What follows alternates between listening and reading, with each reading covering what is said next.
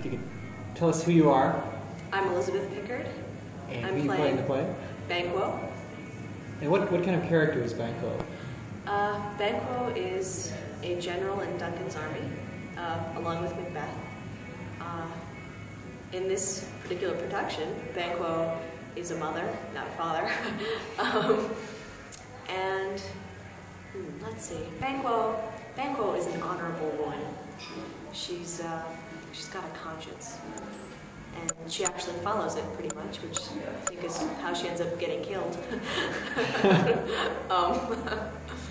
But she's completely human. She definitely has designs on. The witches tell her that her children will be kings, and so she definitely has kind of designs. And kind of thinks, I could knock off this king, and then my son will be king, and all these. Who are your children?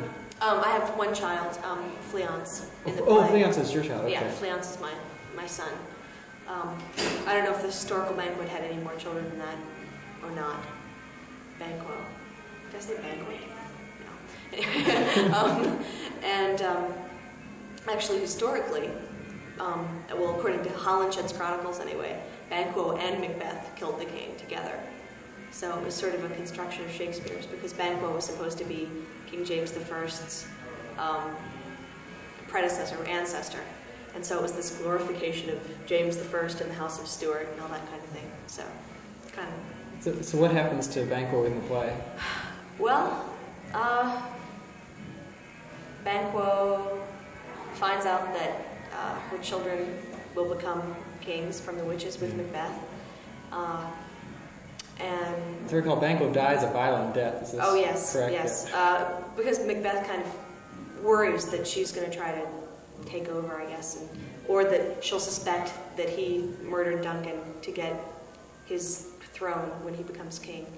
And so he hires two murderers and sends Satan to come and kill. Enter Satan. Right.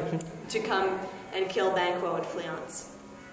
And Banquo saves Fleance's life. It says, "Fly, Fleance!" And they kill Banquo. I think, according to the text, gets stabbed 20 times in the head or something like that. Spilled my noble brain all over the stage, basically. So, yeah, I die halfway through. So if you talk to Michael about what kind of, this is going to be a good, do you describe it as a Shakespearean death, or? Oh, well, no, it's not. It's a good death in that I get to kind of go down fighting, and save my son and be very noble. But, it's definitely not the hero's death, where you die 400 times, kind of. I'm dying, I'm slain, I'm murdered. And then 2 pages later, murder most foul. Then 2 more pages later, I die, that kind of thing, which happens a lot. I think Desdemona has one of those where she's like, comes back like 4 pages and then finally dies. And Othello, and of course Hamlet, I am slain, good Horatio, and then delivers, the last huge monologue. So. Let's see. Oh, are you a theater major? Yes, a junior theater major. I want to act. When you auditioned, did you want to do Banquo? Yeah.